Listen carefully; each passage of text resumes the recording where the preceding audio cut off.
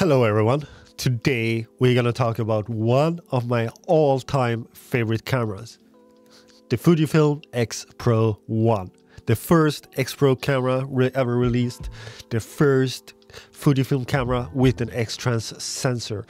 And if you're asking people on the internet what they think about this camera, they're gonna say that it's outstanding, that it's amazing, that it has a certain look, that Fujifilm put their magic juice in it and some secret unicorn powder that they found deep within the Mount Fuji, and they just sprinkle all of that dust particles that are magical over this camera, and that resulted in this camera providing amazing images with amazing colors.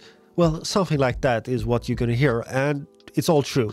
That's exactly what Fujifilm did with this camera. Because this camera is slightly old, it was released back in 2012, it's slow, it's a compromise to work with it, the autofocus is slow compared to with modern cameras, not that bad though, and overall it's a compromise to work with it, but it's all worth it because this camera provides a unique experience that you don't really get from many other cameras.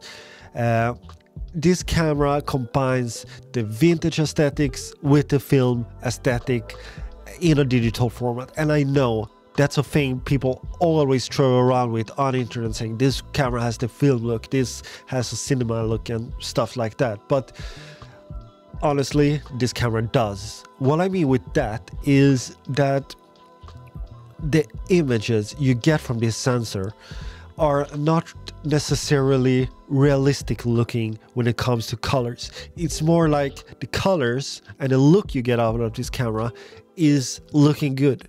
For example, if you compare it to a film stock, for example, take Kodak Portra.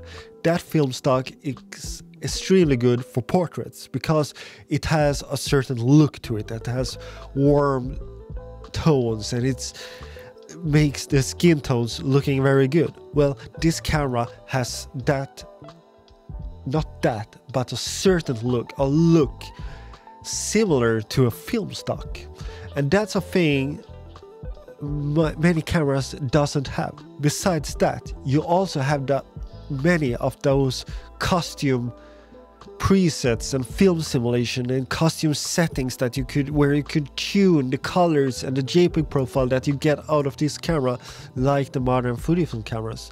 You can even take the files, change the metadata afterwards and get all of those film simulations. I have a video about how to do that and the link will be in the description.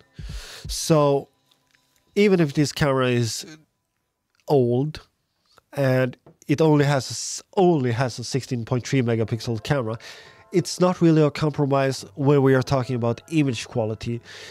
It's simply a timeless design of this camera. The camera is a timeless classic. It's a modern classic.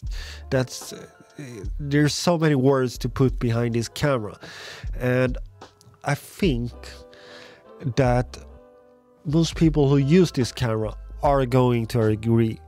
Other things that are nice with this camera is the hybrid viewfinder in combination with the electronic viewfinder. It's just a flip of a switch and you have the best of two worlds. So you could choose whatever suits your shooting style better. However, keep in mind that if you're using the optical viewfinder, my experience is that the autofocus is slightly faster. Talking about autofocus, this camera has a contrast-based autofocus system, so it's not really the fastest in the world and not always that accurate, but I think it's good enough, and especially if you combine it with the Fujifilm f2 lenses and the modern lenses, it's a solid performer. I use the older lenses a lot on this camera too, for example the 35mm 1.4. Well, it works great, but it's not a fast performer, so if you're gonna shoot like action shots and things like that, well, this is not the camera for you. Even though this is an older camera released in 2012, it still stands the ground's pretty strong compared to new and modern cameras. And one reason for that is that the X-trans sensors on the Fujifilm cameras doesn't have a low-pass filter or anti-aliasing filter.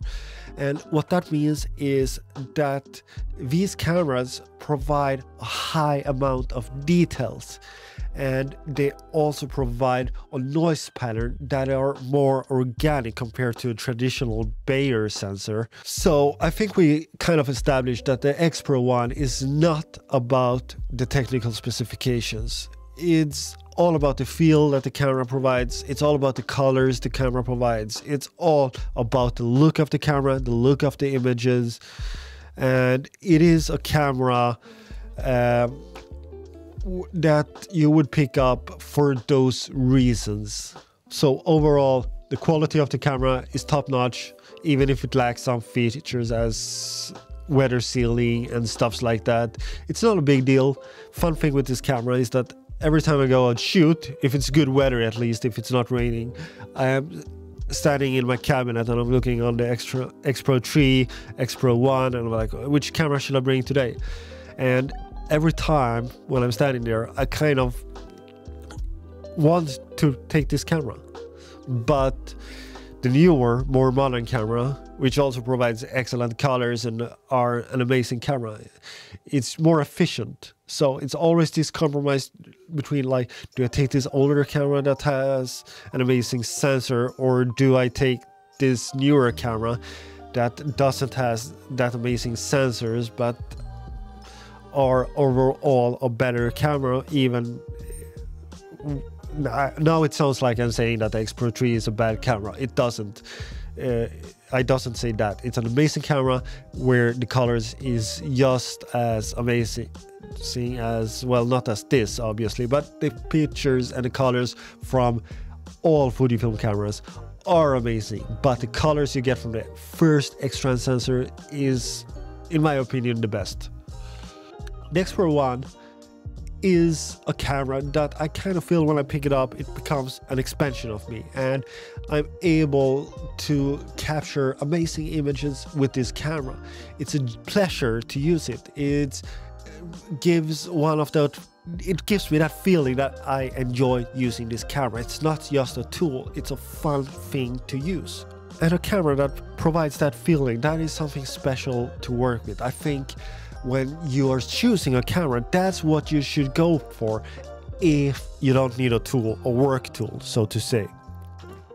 So in a world where technology is constantly evolving and getting better, it's kind of liberating and very rewarding and refreshing to use this older camera, which has stood the test of the time and have proven to be a worthy camera.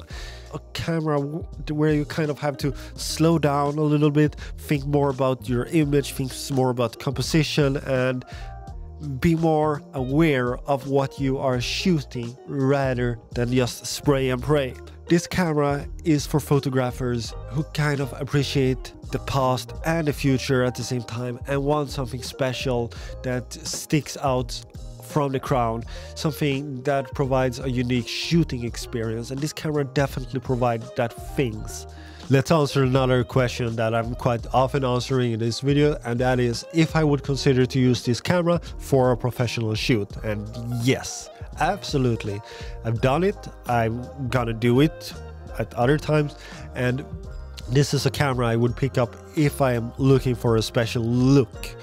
And it's also my #1 black and white shooter. We talked a lot about colors today, but the black and white pictures you get out of this camera are the closest thing I ever got to analog black and white film pictures in a digital format, by no doubt. And especially if you combine it with a vintage lens, are so close to get film-like looking black and white pictures from this camera than I experienced in any other camera. Perhaps the Leica monochromic camera could perform similar, but this one cost around $300 to $500, and well, you don't get a Leica for that money. And talking about Leicas and that kind of cameras, this is a kind of camera that I would put in the same field of cameras. It's a modern classic that's in 20 years time from now on gonna be a classic.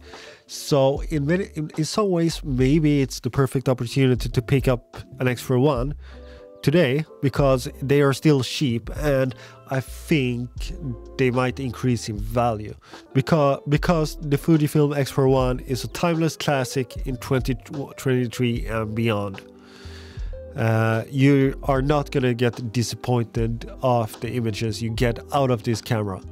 If you want to see more films related to older Fujifilm cameras where I'm asking myself if old is gold, check out the full playlist here where I have more Fuji related content. And if you don't want to miss that out, click here to subscribe. Thanks for watching. I see you later.